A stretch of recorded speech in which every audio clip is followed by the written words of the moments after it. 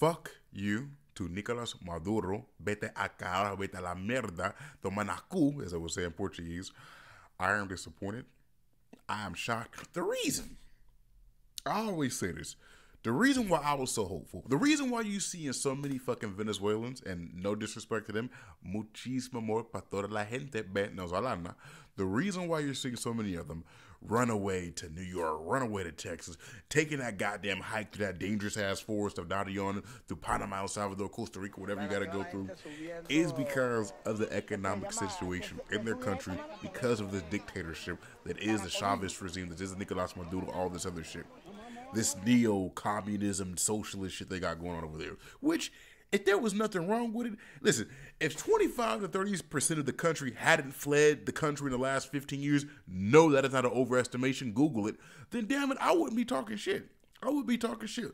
The reason why I felt so compelled to talk about this, I've made multiple videos talking about this situation, about the election, was because people talk so much shit about Venezuelans, about Venezuela. I've made a lot of videos talking about Venezuelans, whether it's crime that a lot of the migrants were doing in New York.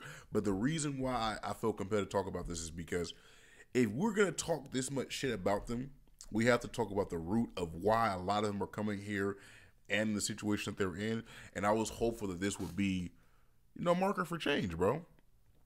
And it really shocks me, bro. I'm going to keep on with you.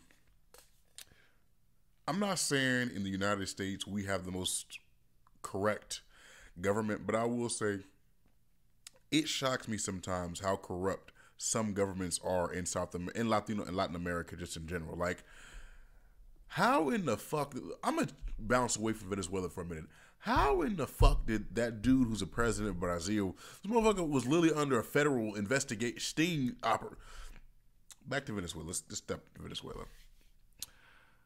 First off, my love to Marina Machado. I'm saying her name incorrectly. Great woman, beautiful woman. I do have a crush on her. And I want to say, her and Edmundo Gonzalez, they were clearly the unified winners of this election. In fact, I'm going to show you some. So this is a picture that went viral, that the people who were responsible for the counting of the votes coming in, that showed the accuracy of that the guy who was beating Nicolás Maduro was actually beating him. If you can, I'm gonna try to see if I can zoom it in, and because if you were keeping up with the polls, it looked like up until this point that he was beating him by a really, really fair margin. But hey,